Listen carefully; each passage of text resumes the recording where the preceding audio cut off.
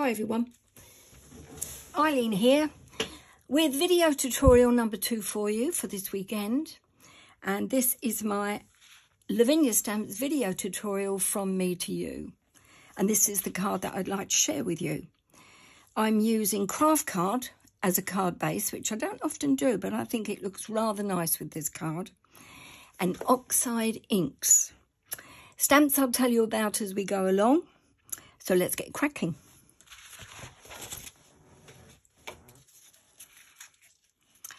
I have a piece of Lavinia Stamps Multifarious cardstock in cream. Oh, just trying to make myself comfortable. This chair's a bit high up. Where was I? Oh, yes, Multifarious cardstock in cream. And the size of the cardstock that I'm using, the topper, is 6.5 centimetres by 18 centimetres. Now, you could obviously get a large piece of card and you could make a sort of a masterboard of this background and cut it up. But I'm going with the size that I'm using today. And I'm starting off with Distress Oxides Tumbled Glass. And then I'll be going to use Cracked Pistachio, along with, to finish off the background, a normal Distress ink in a spiced marmalade. So starting off with the tumbled glass, just squashing some down on my mat, and then a few squirts of water so it beads, and then taking the topper, just dib-dab-dobbing it through to pick up the colour. Down on my mat, wipe this off for the moment, and then need to dry it. Now, oxide inks are opaque, and you can't see through them, through the layers of ink, unless you heat set in between the layers of colour. If you didn't heat set, then you will find that the colours would all mingle. You wouldn't be able to see through the layers, and you'd more or less, I think you'd see a muddy, depending on what colours you use, you're more likely to get mud. So need to heat set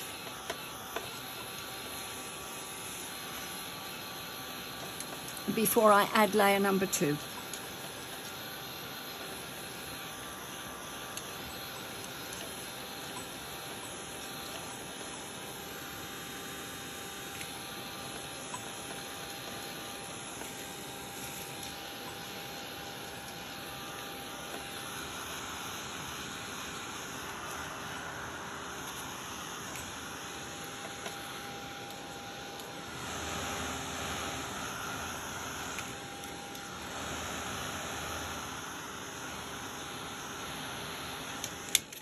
As you do.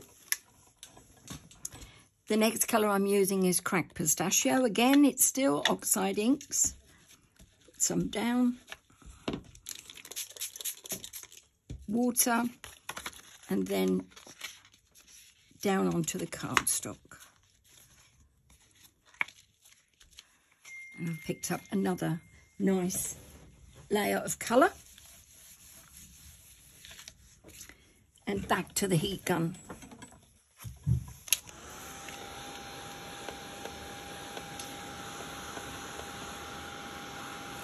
I'm holding up the cardstock because the heat goes through it and it will dry faster, as well as burning my fingers. But don't worry, I'm in terrible pain, but I'll do anything for you.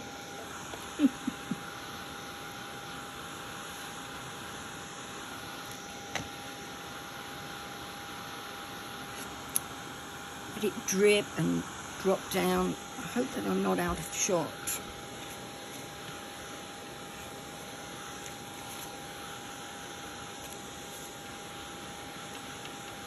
Okay, now I'm going back to the blue and another squash down on the mat. You better move over a bit so that you can see. And a bit more. I'm just monitoring that you can see okay. And then bit more of the blue colour.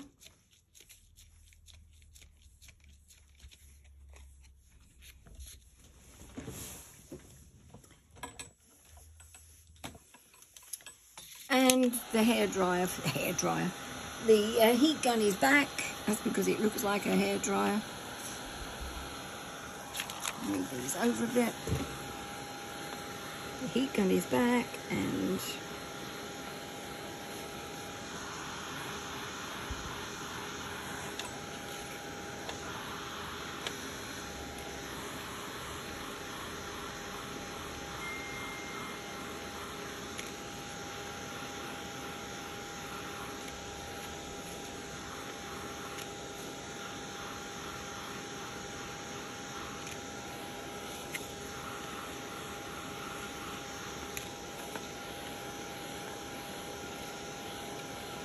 so that's another layer.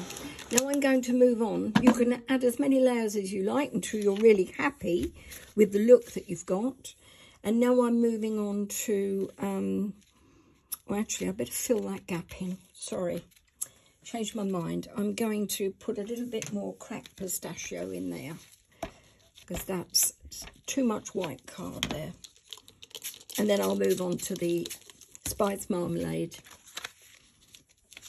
Just fill in the gaps. A few more down there.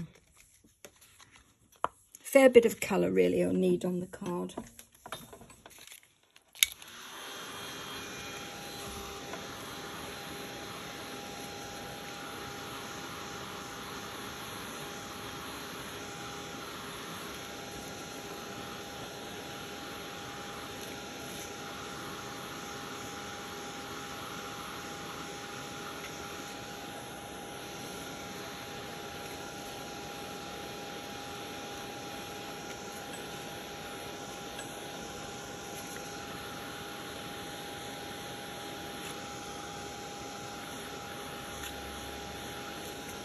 There we go, that will do.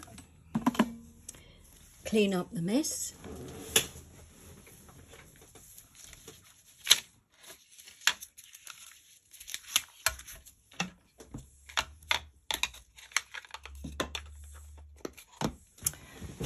And next,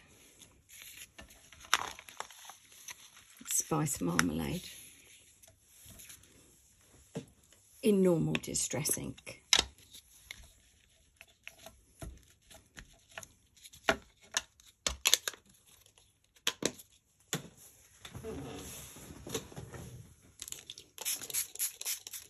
Spray with water again for beading, and then I'm popping it down. Don't overdo it.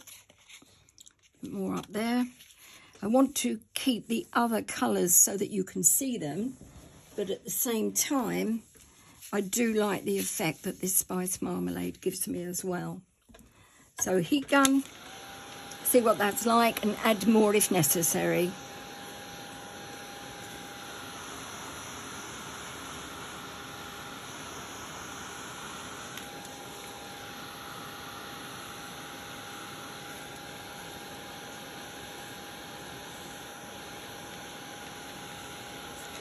Got a bit of a kitchen roll here. I'm just going to dab a little bit, get some of that water up. Like so. And then heat it again.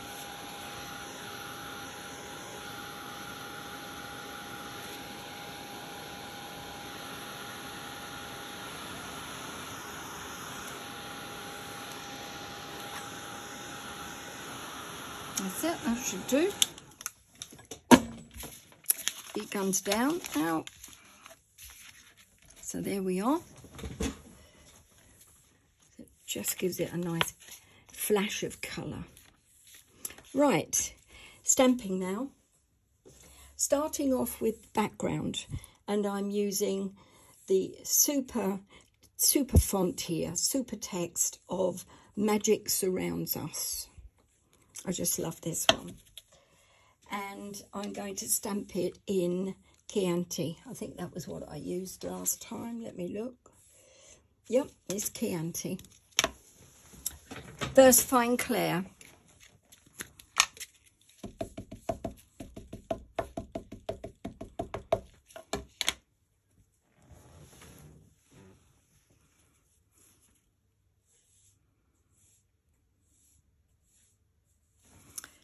I'm not doing this second generation. I'm really going for it. So off we go with, at the top,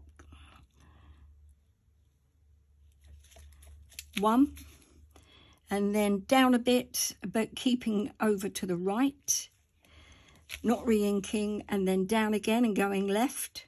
Off the cardstock, as you can see, pressing quite heavily. Should get right to the bottom without having to re-ink.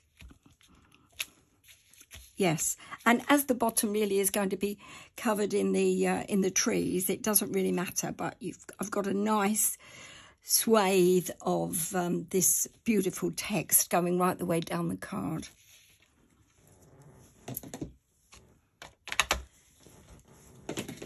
Now I'm going to use my Misty now because I want to stamp this very big, long length tree, which is called Fairy Fir Tree. And it's really elegant. I just love this tree, really elegant. But it's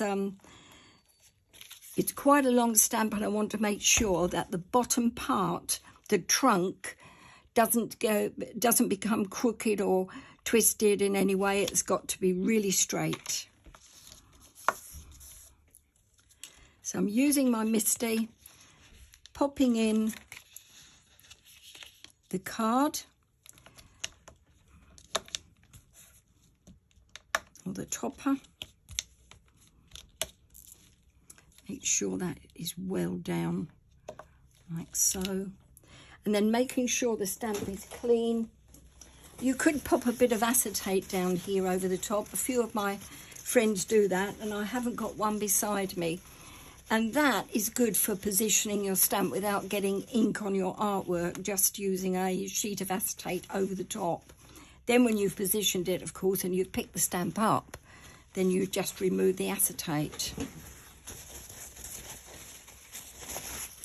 But I haven't got one handy, so I'm going to wing it. And this is going to go, I want the branches to just come down from the top. It's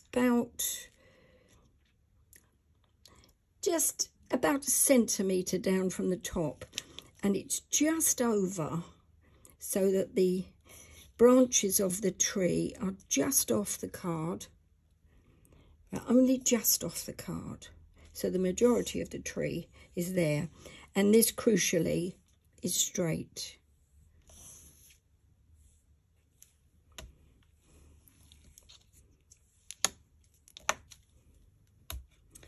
Fingers crossed that that's okay.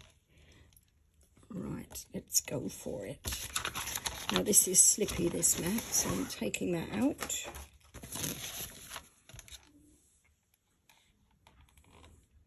And then popping that down.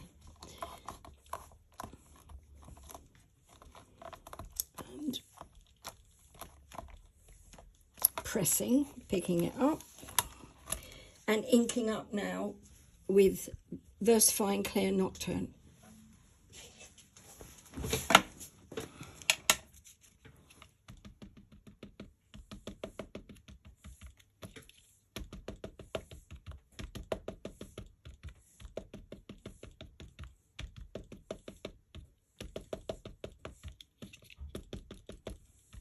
Making sure I've got all the stamp in place,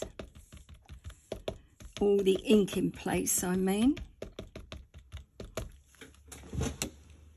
So, bring it down a bit so you can see it. And then over we go, fingers crossed. It will be okay. So, gentle pressure, move over a little bit more.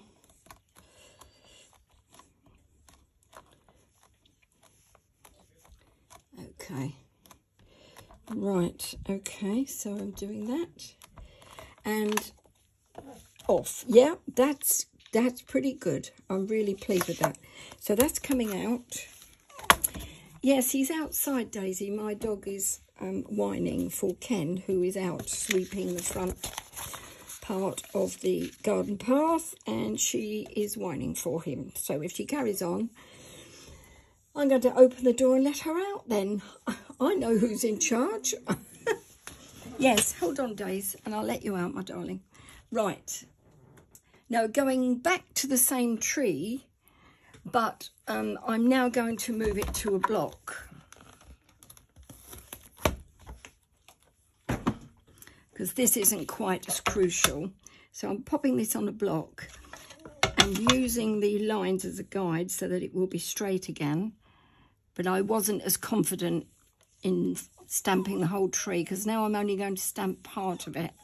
Daisy, shush, my sweetie. I'm going to have to let her out, folks. Sorry. Come on in, babe. Yeah, come on. You see her? Come on. Come on. Hello. I'm in the middle. She's whining. I'm in the middle.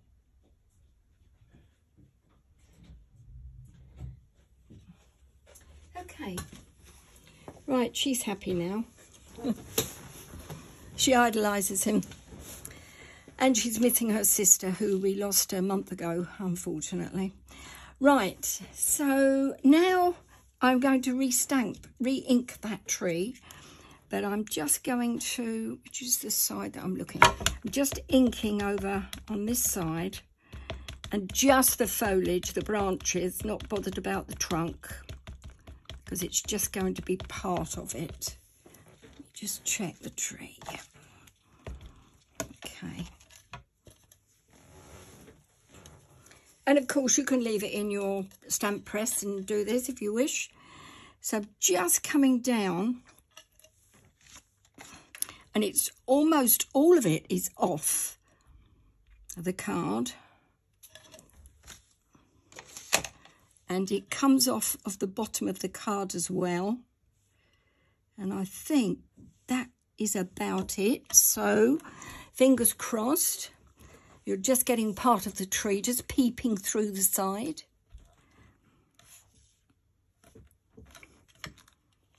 I had an email from a lady as a request to do this. I hope you're watching, Bev. And I did teach this card.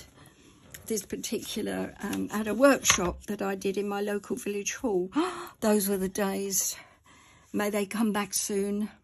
And actually it was really enjoyable. So, but it took me a while to remember how to do it.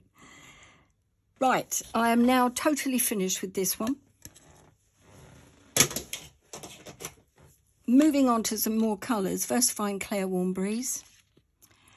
VersaFine Claire Monarch, and I will still be using the VersaFine Claire Nocturne as well.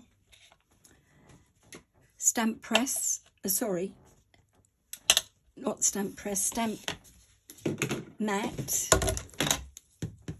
which is here, which I'm going to pop under my work. I'm not so organised today, am I? Yeah. Right, I was late today. Had so much to do this morning. And a nice long walk with Daisy as well, which was very enjoyable. But I'm all behind. Now, the next tree that I'm using is this fairy fir tree now. No, I've got to concentrate. Right, this is the fairy fir tree. This is Fairy Fir Tree 2. Get it right, Eileen.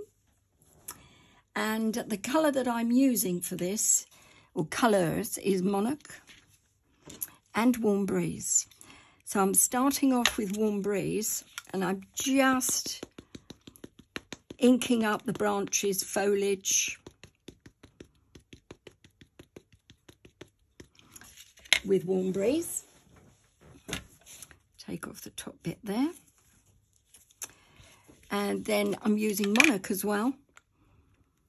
And I'm going to give the top of the branches and down the side a bit, a little bit of the Monarch colour, which is a purple. Okay. And this is first generation ink, not stamping any off. Move this up a bit, and I want this to go down the bottom, but some of the branches just to slide across in the trunk of the first fairy fir tree. Pressing down and up. Yeah, that's lovely. And then you're keeping the same tree on the block. Now I'm using VersaFine Clear Black. Just inking up the top of the tree and then popping it down, maybe over a little more to the right, and popping it down so it's further down and off the card, like so. And then finally using the same stamp again and inking up in black again,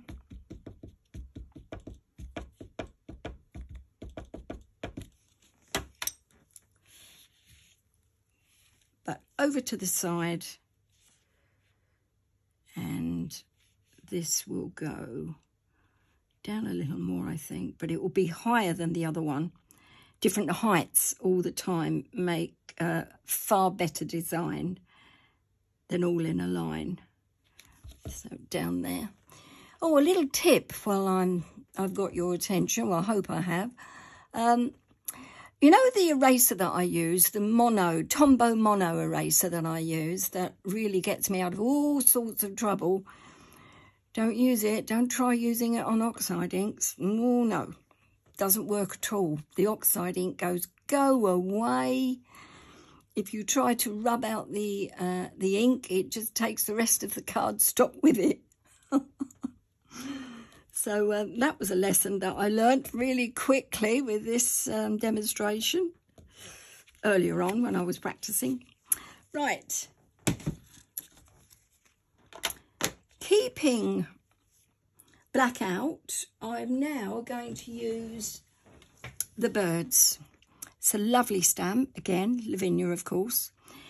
On the original card, I used the birds and I stamped them in blue. That was wrong. Doesn't show very well, so I'm going to go for this one in black. Like so. And then just popping it in here.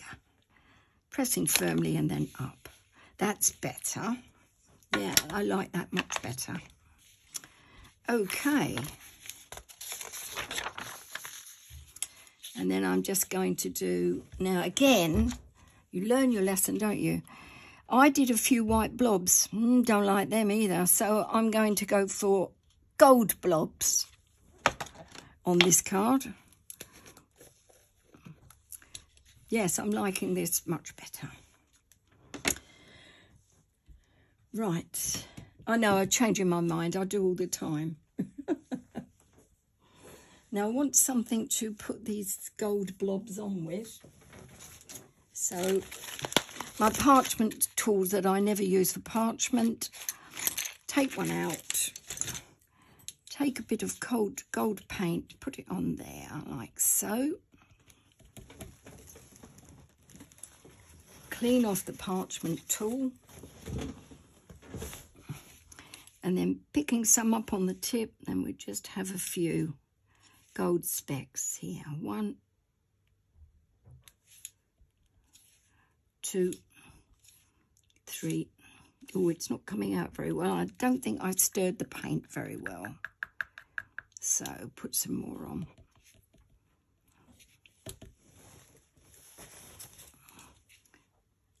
Okay, let's try again. Maybe I needed a bigger tip. I did. Turn it round. Let's try this one. That's better. Get there in the end.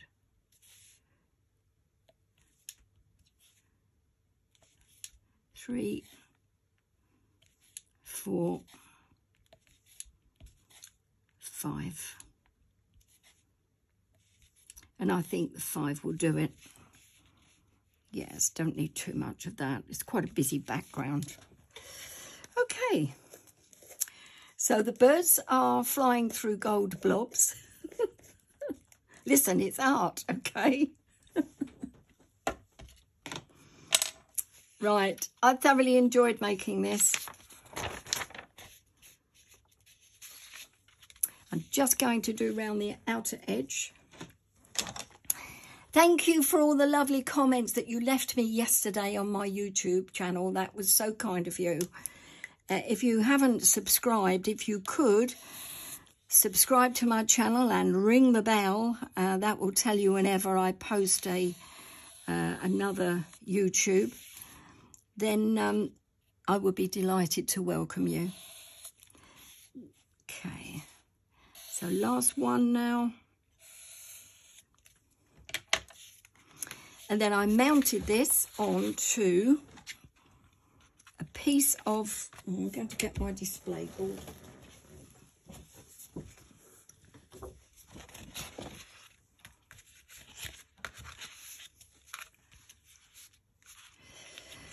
Right, so I've mounted, I'm going to mount this one as well, onto a piece of cream cardstock that is 0.5 centimetre all round bigger than the original. So that would make it 7 by 18.5 centimetres. And then the craft card blank was 20.5 centimetres by 9. And I just pop that on there like so. So, thank you for joining me today.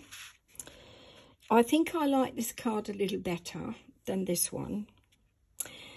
Mainly because this one has got the white blobs and I'm not keen on those. And this has got the gold blobs. I like those much better. I'll see you soon. See you next weekend. Bye for now. Have fun and thank you for joining me.